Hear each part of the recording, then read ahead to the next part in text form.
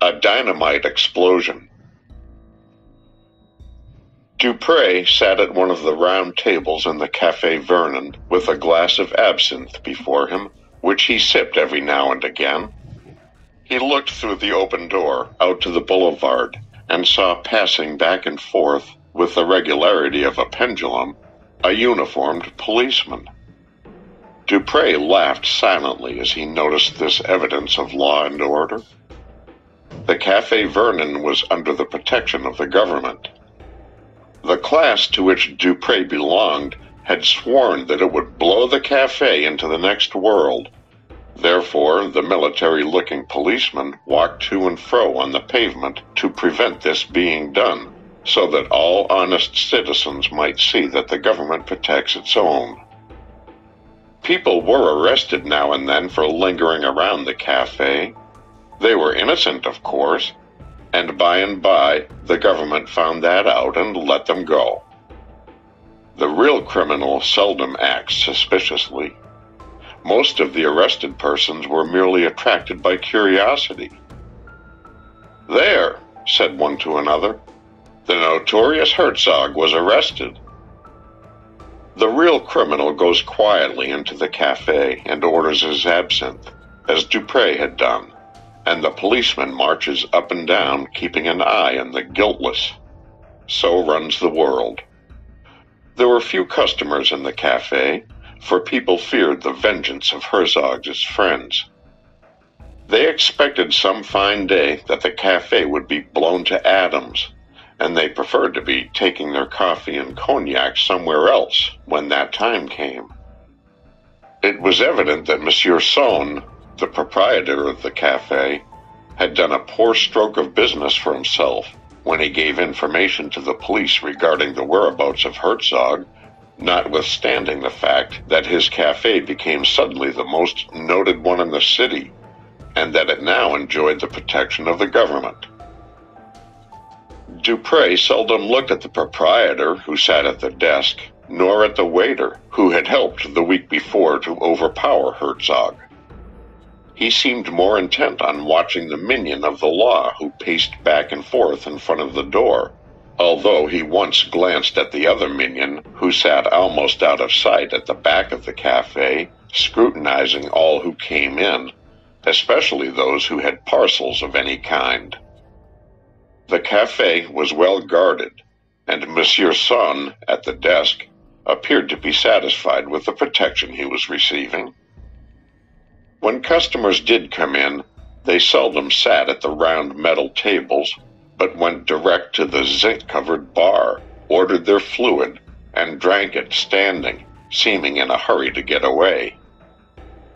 They nodded to Monsieur Son, and were evidently old frequenters of the café, who did not wish him to think that they had deserted him in this crisis.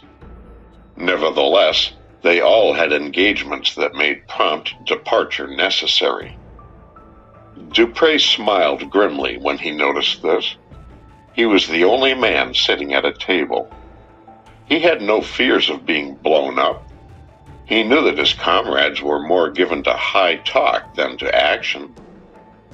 He had not attended the last meeting, for he more than suspected the police had agents among them. Besides, his friend and leader, Herzog, had never attended meetings. That was why the police had had such difficulty in finding him.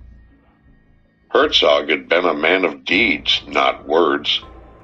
He had said to Dupre once that a single determined man who kept his mouth shut could do more against society than all the secret associations ever formed, and his own lurid career had proved the truth of this. But now he was in prison, and it was the treachery of Monsieur Son that had sent him there. As he thought of this, Dupre cast a glance at the proprietor and gritted his teeth. The policeman at the back of the hall, feeling lonely perhaps, walked to the door and nodded to his parading comrade. The other paused for a moment on his beat, and they spoke to each other.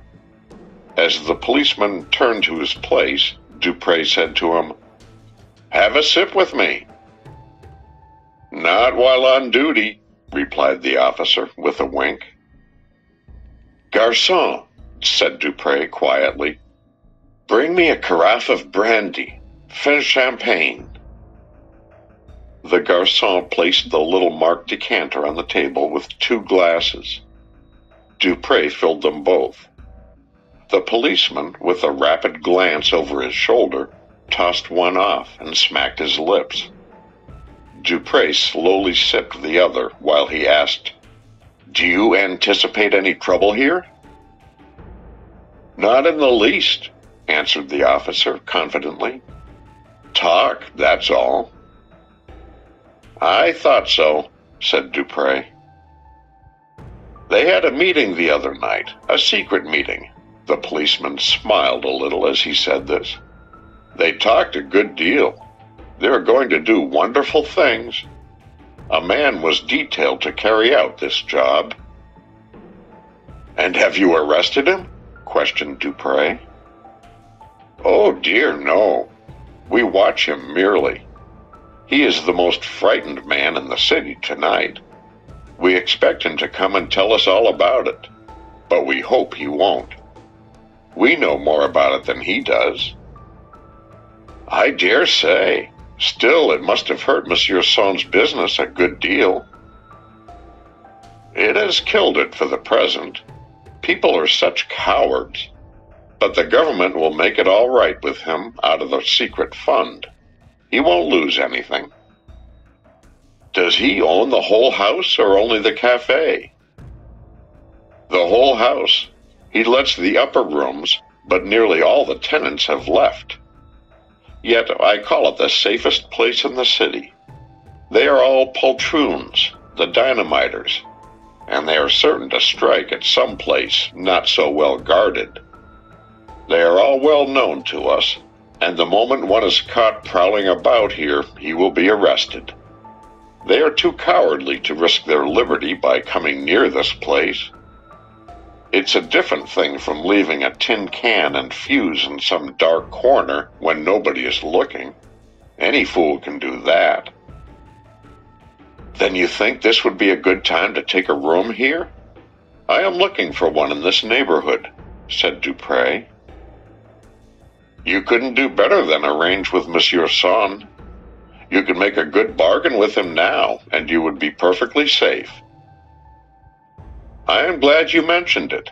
I will speak to Monsieur Son tonight and see the rooms tomorrow. Have another sip of brandy? No, thank you. I must be getting back to my place. Just tell Monsieur Son, if you take a room, that I spoke to you about it. I will. Good night. Dupré paid his bill and tipped the garçon liberally.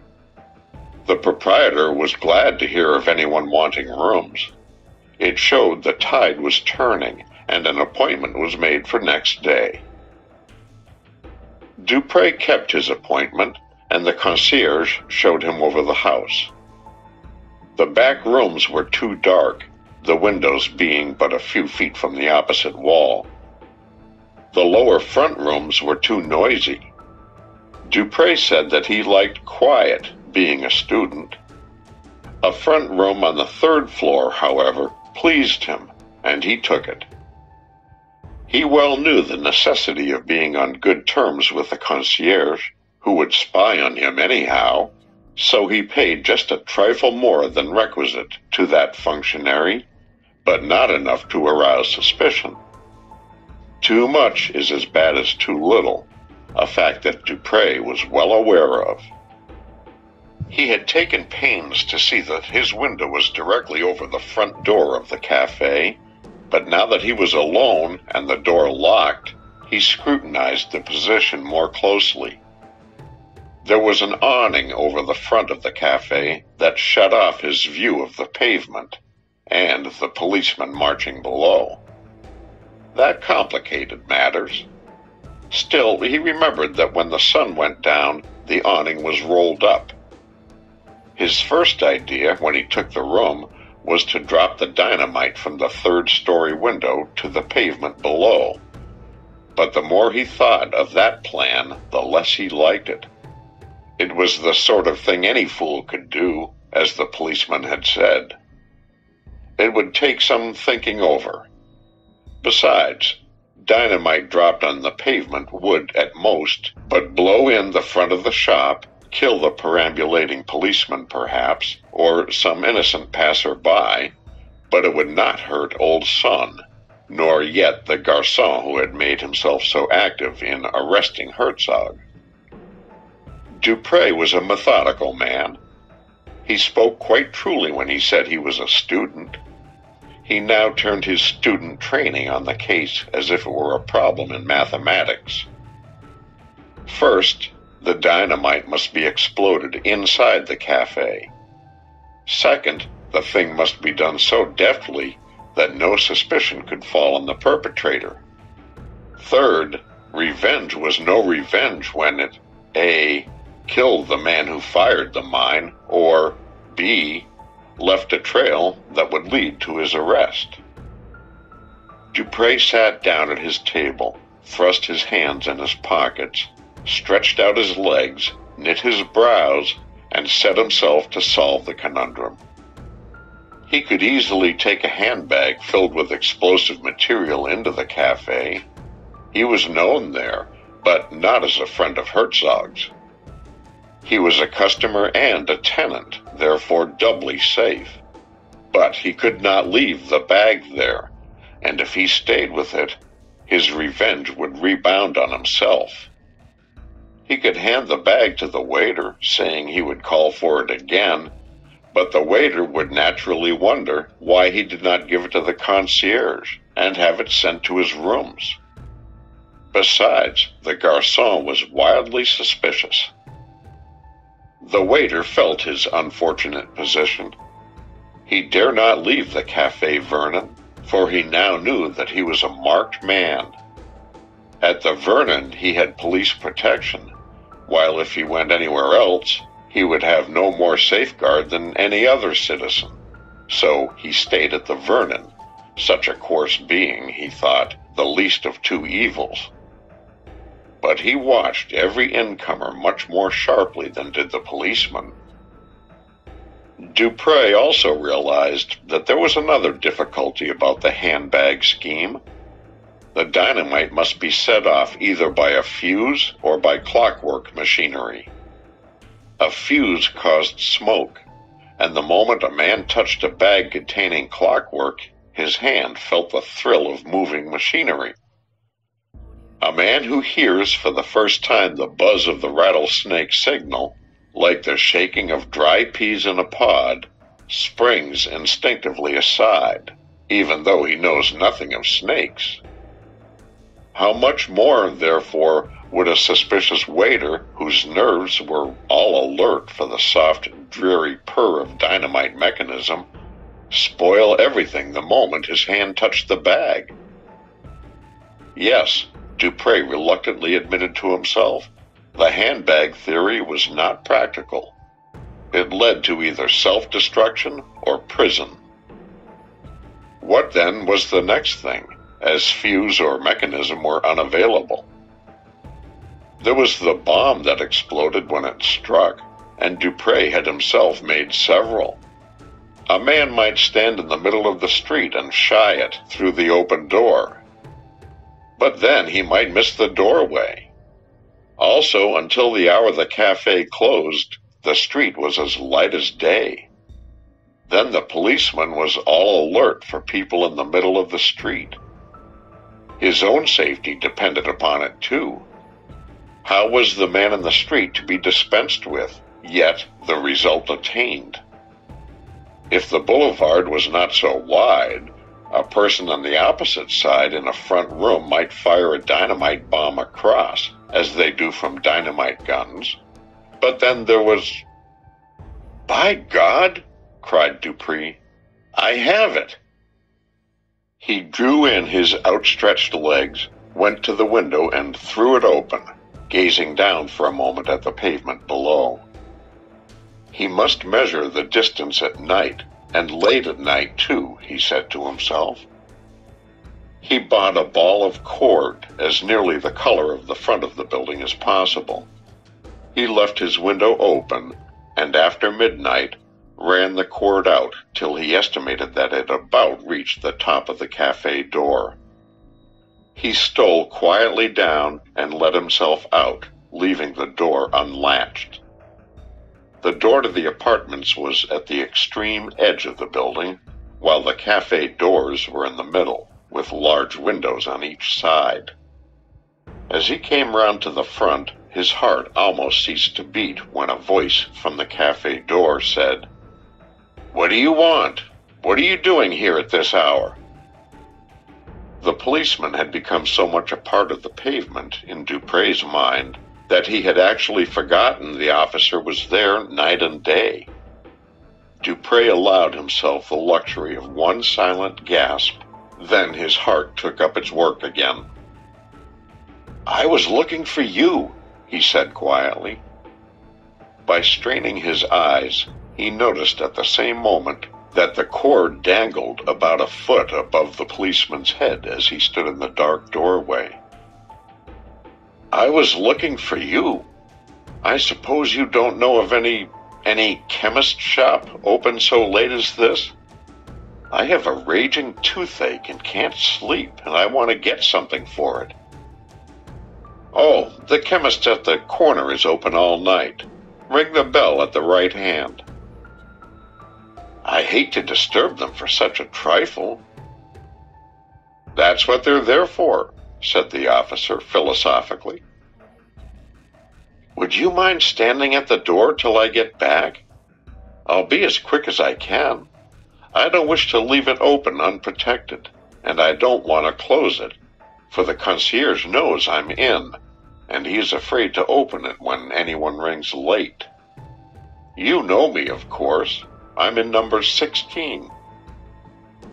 "Yes, I recognize you now, though I didn't at first. I will stand by the door until you return." Dupre went to the corner shop and bought a bottle of toothache drops from the sleepy youth behind the counter. He roused him up, however, and made him explain how the remedy was to be applied. He thanked the policeman, closed the door, and went up to his room. A second later, the cord was cut at the window and quietly pulled in. Dupre sat down and breathed hard for a few moments. "So, a mistake or two like that, and you are doomed. That's what comes of thinking too much on one branch of your subject. Another 2 feet, and the string would have been down on his nose. I am certain he did not see it. I could hardly see it myself, looking for it. The guarding of the side door was an inspiration, but I must think well over every phase of the subject before acting again. This is a lesson." As he went on with his preparations, it astonished him to find how many various things had to be thought of in connection with an apparently simple scheme, the neglect of any one of which would endanger the whole enterprise. His plan was a most uncomplicated one. All he had to do was to tie a canister of dynamite at the end of a string of suitable length, and at night, before the cafe doors were closed, fling it from his window so that the package would sweep in by the open door, strike against the ceiling of the cafe, and explode. First, he thought of holding the end of the cord in his hand at the open window, but reflection showed him that, if in the natural excitement of the moment he drew back or leaned too far forward, the package might strike the front of the house above the door, or perhaps hit the pavement. He therefore drove a stout nail in the window-sill and attached the end of the cord to that. Again, he had to render his canister of explosives so sensitive to any shock that he realized if he tied the cord around it and flung it out into the night, the can might go off when the string was jerked tight and the explosion take place in midair above the street. So he arranged a spiral string between can and cord to take up harmlessly the shock caused by the momentum of the package when the string became suddenly taut.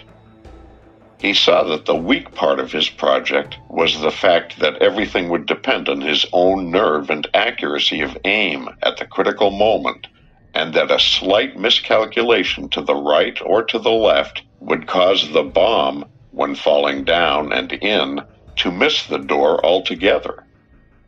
He would have but one chance, and there was no opportunity of practicing. However, Dupre, who was a philosophical man, said to himself that if people allowed small technical difficulties to trouble them too much, nothing really worth doing would be accomplished in this world.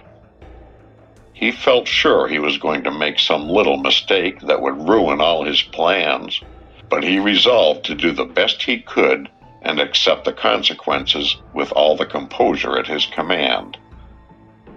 As he stood by the window on the fatal night with the canister in his hand, he tried to recollect if there was anything left undone or any tracks remaining uncovered. There was no light in his room, but a fire burned in the grate, throwing flickering reflections on the opposite wall. "There are 4 things I must do," he murmured. "First, pull up the string. Second, throw it from the fire. Third, draw out the nail. Fourth, close the window." He was pleased to notice that his heart was not beating faster than usual. "I think I have myself well in hand, yet I must not be too cool when I get downstairs. There are so many things to think of all at one time," he said to himself with a sigh. He looked up and down the street. The pavement was clear. He waited until the policeman had passed the door. He would take 10 steps before he turned on his beat. When his back was towards the cafe door, Dupre launched his bomb out into the night. He drew back instantly and watched the nail. It held when the jerk came. A moment later, the whole building lurched like a drunken man, heaving its shoulders, as it were. Dupre was startled by a great square of plaster coming down on his table with a crash. Below, there was a roar of muffled thunder. The floor trembled under him after the heave. The glass in the window clattered down, and he felt the air smite him on the breast, as if someone had struck him a blow. He looked out for a moment. The concussion had extinguished the street lamps opposite. All was dark in front of the cafe, where a moment before the boulevard was flooded with light. A cloud of smoke was rolling out from the lower part of the house. "4 things," said Dupre, as he rapidly pulled in the cord. It was shriveled at the end. Dupre did the other 3 things quickly. Everything was strangely silent, although the deadened roar of the explosion still sounded dully in his ears. His boots crunched on the plaster as he walked across the room and groped for the door. He had some trouble in pulling it open. It stuck so fast that he thought it was locked. Then he remembered with a cold shiver of fear that the door had been unlocked all the time he had stood at the window with the canister in his hand. "I have certainly done some careless thing like that, which will betray me yet. I wonder what it is." He wrenched the door open at last.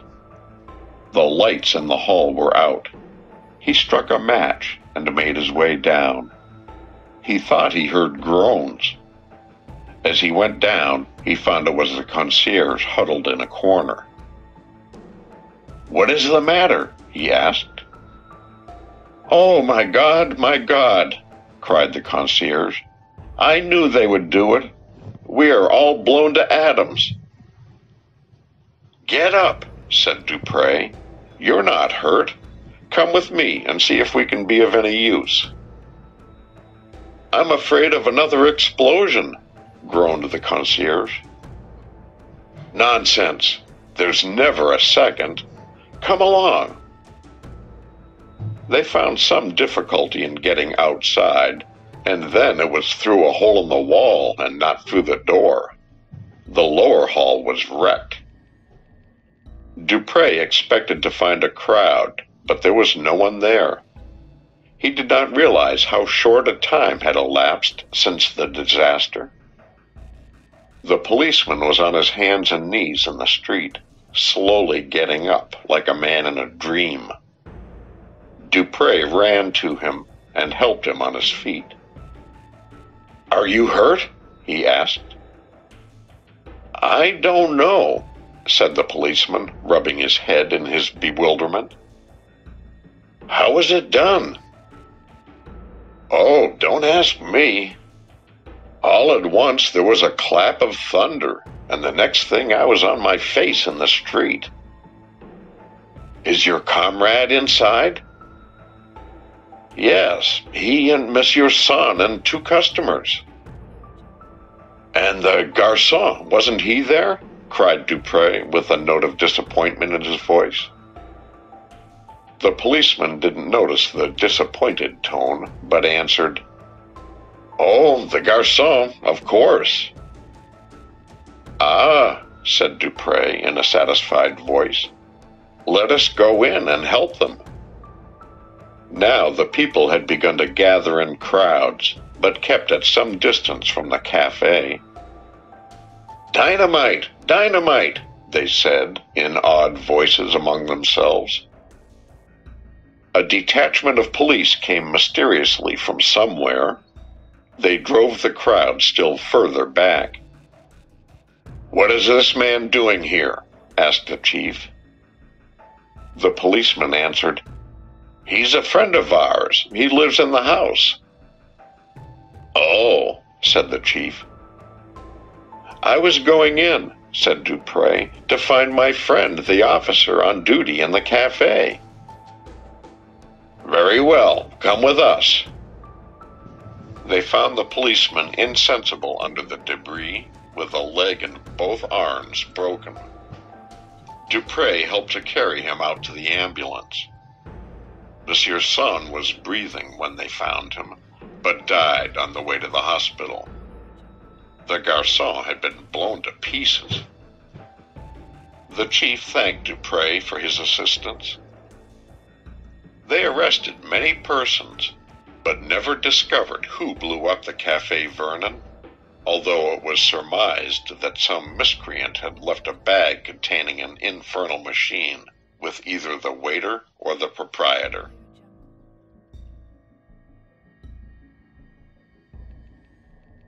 An electrical slip.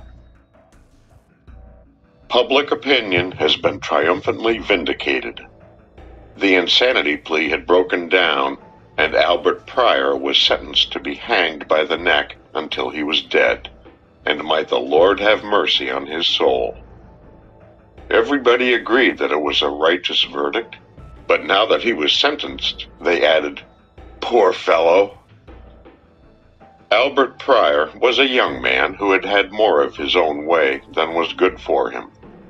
His own family, father, mother, brother, and sisters, had given way to him so much that he appeared to think the world at large should do the same.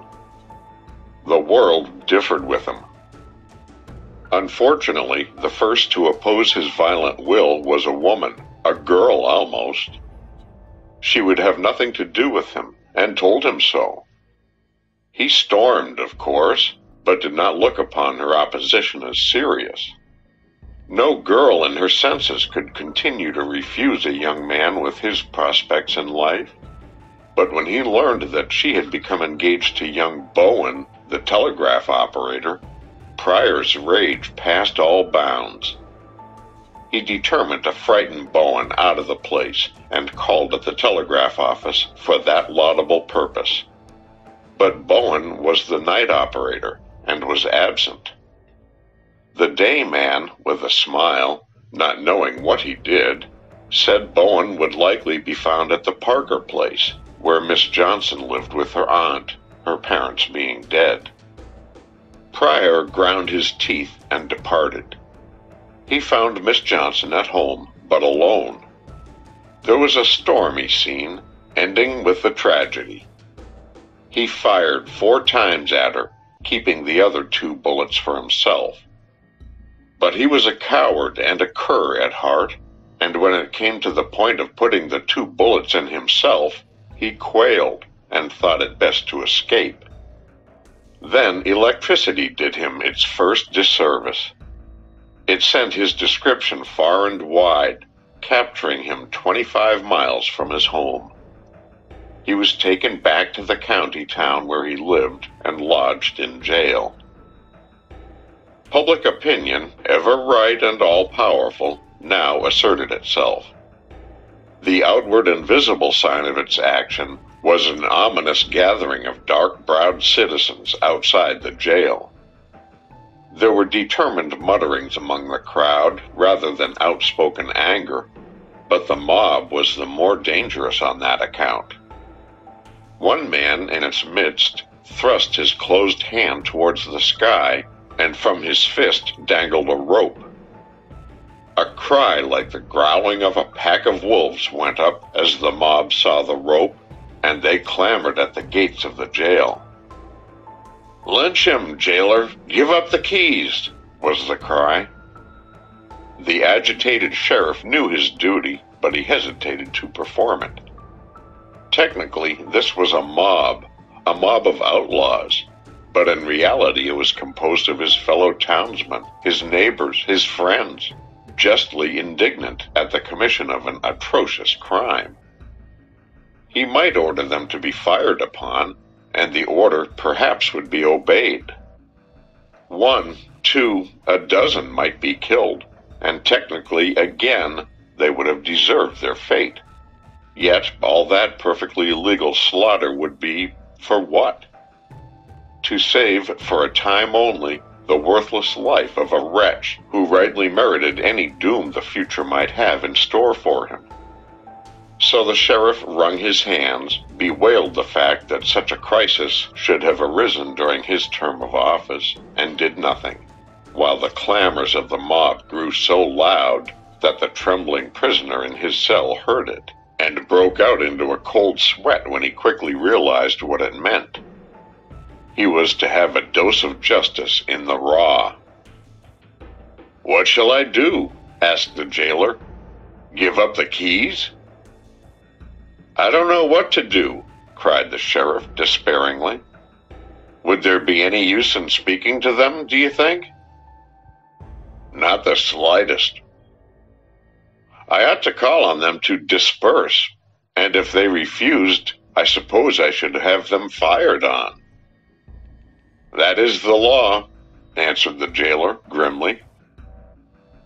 "What would you do if you were in my place?" appealed the sheriff. It was evident the stern Roman father was not elected by popular vote in that county. "Me?" said the jailer. "Oh, I'd give him the keys and let him hang him. It'll save you the trouble. If you have them fired on, you're sure to kill the very men who are at this moment urging him to go home. There's always an innocent man in a mob, and he's the one to get hurt every time." "Well then, Perkins, you give them the keys. But for heaven's sake, don't say I told you. They'll be sorry for this tomorrow. You know I'm elected, but you're appointed, so you don't need to mind what people say." "That's all right," said the jailer. "I'll stand the brunt." But the keys were not given up. The clamor had ceased. A young man with pale face and red eyes stood on the top of the stone wall that surrounded the jail. He held up his hand, and there was instant silence. They all recognized him as Bowen, the night operator, to whom she had been engaged. "Gentlemen," he cried, and his clear voice reached the outskirts of the crowd, "don't do it. Don't put an everlasting stain on the fair name of our town. No one has ever been lynched in this county, and none in this state, so far as I know. Don't let us begin it. If I thought the miserable scoundrel inside would escape, If I thought his money would buy him off, I'd be the man to lead you to batter down those doors and hang him on the nearest tree, and you know it." There were cheers at this. "But he won't escape. His money can't buy him off. He will be hanged by the law. Don't think it's mercy I'm preaching. It's vengeance." Bowen shook his clenched fist at the jail. "That wretch there has been in hell ever since he heard your shouts. He'll be in hell, for he's a dastard, until the time his trembling legs carry him to the scaffold. I want him to stay in this hell till he drops through into the other, if there is one. I want him to suffer some of the misery he has caused. Lynching is over in a moment. I want that murderer to die by the slow, merciless cruelty of the law." Even the worst in the crowd shuddered as they heard these words, and realized as they looked at Bowen's face, almost inhuman in its rage, that their thirst for revenge made their own seem almost innocent. The speech broke up the crowd. The man with the rope threw it over into the jail yard, shouting to the sheriff, "Take care of it, old man. You'll need it." The crowd dispersed, and the sheriff, overtaking Bowen, brought his hand down affectionately on his shoulder. "Bowen, my boy," he said, "you're a brick. I'm everlastingly obliged to you. You got me out of an awful hole. If you ever get into a tight place, Bowen, come to me, and if money or influence will help you, you can have all I've got of either." "Thanks," said Bowen shortly. He was not in a mood for congratulations. And so it came about, just as Bowen knew it would, that all the money and influence of the Pryor family could not help the murderer, and he was sentenced to be hanged on September 21st at 6 a.m., and thus public opinion was satisfied. But the moment the sentence was announced and the fate of the young man settled, a curious change began to be noticed in public opinion. It seemed to have veered round. There was much sympathy for the family, of course. Then there came to be much sympathy for the criminal himself. People quoted the phrase about the worst use a man can be put to. Ladies sent flowers to the condemned man's cell. After all, hanging him, poor fellow, would not bring Miss Johnson back to life. However, few spoke of Miss Johnson. She was forgotten by all but one man, who ground his teeth when he realized the instability of public opinion. Petitions were got up, headed by the local clergy. Women begged for signatures and got them. Every man and woman signed them, all except one, and even he was urged to sign by a tearful lady who asked him to remember that vengeance was the Lord's. "But the Lord has his instruments," said Bowen grimly, "and I swear to you, madam, that if you succeed in getting that murderer reprieved, I will be the instrument of the Lord's vengeance." "Oh, don't say that," pleaded the lady. "Your signature would have such an effect. You were noble once and saved him from lynching. Be noble again and save him from the gallows." "I shall certainly not sign. It is, if you will pardon me, an insult to ask me. If you reprieve him, you will make a murderer of me, for I will kill him when he comes out, if it is 21 years from now. You talk of lynching. It is such work as you are doing that makes lynching possible. The people seem all with you now, more shame to them, but the next murder that is committed will be followed by a lynching just because you are successful today." The lady left Bowen with a sigh, depressed because of the depravity of human nature, as indeed she had every right to be. The Pryor family was a rich and influential one. The person who is alive has many to help. The one in the grave has few to cry for justice. Petitions calling for mercy poured in from the governor from all parts of the state. The good man, whose eye was entirely on his own re-election, did not know what to do. If anyone could have shown him mathematically that this action or the other would gain or lose him exactly so many votes, his course would have been clear. But his own advisers were uncertain about the matter. A mistake in a little thing like this might easily lose him the election. Sometimes it was rumored that the governor was going to commute the sentence to imprisonment for life. Then the rumor was contradicted. People claimed, apparently with justice, that surely imprisonment for life was a sufficient punishment for a young man. But everyone knew in his own heart that the commutation was only the beginning of the fight, and that a future governor would have sufficient pressure brought to bear upon him to let the young man go. Up to September 20th, the governor made no sign. When Bowen went to his duties on the night of the 20th, he met the sheriff. "Has any reprieve arrived yet?" asked Bowen. The sheriff shook his head sadly. He had never yet hanged a man and did not wish to begin. "No," said the sheriff, "and from what I heard this afternoon, none is likely to arrive. The governor has made up his mind at last that the law must take its course." "I'm glad of that," said Bowen. "Well, I'm not." After 9 o'clock, messages almost ceased coming in, and Bowen sat reading the evening paper. Suddenly there came a call for the office, and the operator answered. As the message came over the wire, Bowen wrote it down mechanically from the clicking instrument, not understanding its purport. But when he read it, he jumped to his feet with an oath.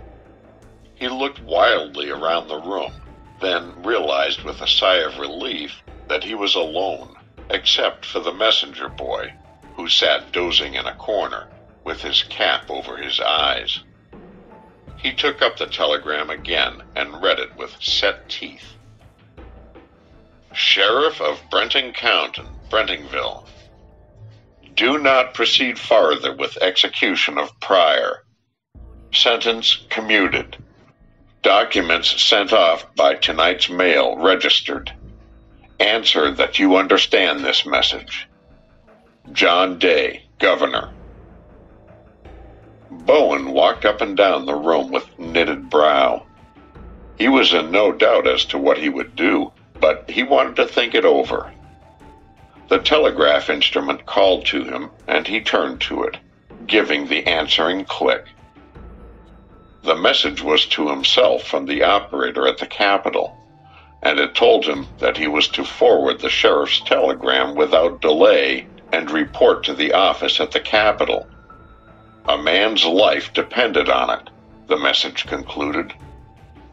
Bowen answered that the telegram to the sheriff would be immediately sent. Taking another telegraph blank, he wrote, "Sheriff of Brenton County, Brentingville. Proceed with execution of Pryor. No reprieve will be sent. Reply if you understand this message. John Day, Governor." It is a pity it cannot be written that Bowen felt some compunction at what he was doing. We like to think that when a man deliberately commits a crime, he should hesitate and pay enough deference to the proprieties as to feel at least a temporary regret, even if he goes on with his crime afterward. Bowen's thoughts were upon the dead girl, not on the living man. He roused the dozing telegraph messenger. "Here," he said, "take this to the jail and find the sheriff. If he is not there, go to his residence. If he is asleep, wake him up. Tell him this wants an answer. Give him a blank, and when he has filled it up, bring it to me. Give the message to no one else, mind." The boy said, "Yes, sir," and departed into the night. He returned so quickly that Bowen knew without asking that he had found the sleepless sheriff at the jail. The message to the governor, written in a trembling hand by the sheriff, was, "I understand that the execution is to take place. If you should change your mind, for God's sake telegraph as soon as possible. I shall delay execution until last moment allowed by law." Bowen did not send that message, but another. He laughed, and then checked himself in alarm, for his laugh sounded strange.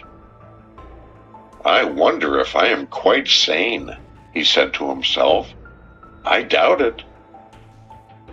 The night wore slowly on. A man representing a press association came in after 12 and sent a long dispatch. Bowen telegraphed it, taking the chances that the receiver would not communicate with the sender of the reprieve at the Capitol. He knew how mechanically news of the greatest importance was taken off the wire by men who have automatically been doing that for years. Anyhow, all the copper and zinc in the world could not get a message into Brentingville except through him until the day operator came on, and then it would be too late.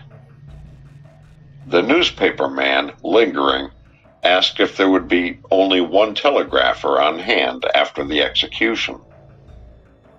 "I shall have a lot of stuff to send over, and I want it rushed. Some of the papers may get out specials. I would have brought an operator with me, but we thought there was going to be a reprieve, although the sheriff didn't seem to think so," he added. "The day operator will be here at 6.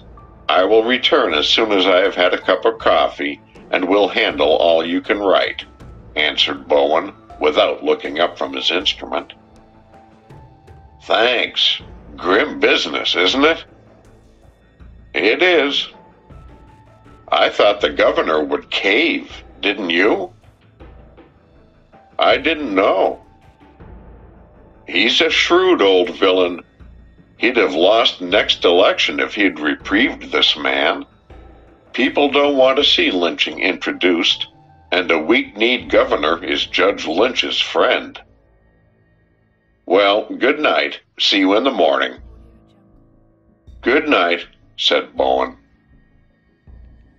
Daylight gradually dimmed the lamps in the telegraph room, and Bowen started and caught his breath as the church bell began to toll. It was 10 minutes after 6 when Bowen's partner, the day man, came in. "Well, they've hanged him," he said. Bowen was fumbling among some papers on his table. He folded 2 of them and put them in his inside pocket. Then he spoke. "There will be a newspaper man here in a few moments with a good deal of copy to telegraph. Rush it off as fast as you can, and I'll be back to help before you are tired." As Bowen walked towards the jail, he met the scattered group of those who had been privileged to see the execution. They were discussing capital punishment, and some were yawning, complaining about the unearthly hour chosen for the function they had just beheld. Between the outside gate and the jail door, Bowen met the sheriff, who was looking ghastly and sallow in the fresh morning light. "I have come to give myself up," said Bowen before the official could greet him. "To give yourself up? What for?" "For murder, I suppose." "This is no time for joking, young man," said the sheriff severely. "Do I look like a humorist? Read that." First, incredulity, then horror, overspread the haggard face of the sheriff as he read and reread the dispatch. He staggered back against the wall, putting up his arm to keep himself from falling. "Bowen," he gasped, do you mean to tell me that this message came for me last night?" "I do." "And you suppressed it?" "I did, and sent you a false one." "And I have hanged a reprieved man?" "You have hanged a murderer, yes." My God, cried the sheriff. He turned his face on his arm against the wall and wept. His nerves were gone. He had been up all night and had never hanged a man before. Bowen stood there until the spasm was over. The sheriff turned indignantly to him, trying to hide the feeling of shame he felt at giving away, in anger at the witness of it. "And you come to me, you villain, because I said I would help you if you ever got into a tight place?" "Damn your tight place," cried the young man. "I come to you to give myself up. I stand by what I do. I don't squeal. There will be no petitions got up for me. What are you going to do with me?" "I don't know, Bowen. I don't know," faltered the official, on the point of breaking down again. He did not wish to have to hang another man, and a friend at that. "I'll have to see the governor. I'll leave by the first train. I don't suppose you'll try to escape." "I'll be here when you want me." So Bowen went back to help the day operator, and the sheriff left by the first train for the capital. Now, a strange thing happened. For the first time within human recollection, the newspapers were unanimous in commending the conduct of the head of the state, the organs of the governor's own party lavishly praising him, the opposition sheets grudgingly admitting that he had more backbone than they had given him credit for. Public opinion, like the cat of the simile, had jumped, and that unmistakably. "In the name of all that's wonderful, Sheriff," said the bewildered governor, "who signed all those petitions? If the papers wanted the man hanged, why, in the fiend's name, did they not say so before and save me all this worry? Now, how many know of this suppressed dispatch?" "Well, there's you and your subordinates here, and—" "We'll say nothing about it. And then there is me and Bowen in Brentingville. That's all." "Well, Bowen will keep quiet for his own sake, and you won't mention it." "Certainly not." "Then let's all keep quiet. The thing's safe if some of those newspaper fellows don't get after it. It's not on record in the books, and I'll burn all the documents." And thus it was. Public opinion was once more vindicated. The governor was triumphantly re-elected as a man with some stamina about him.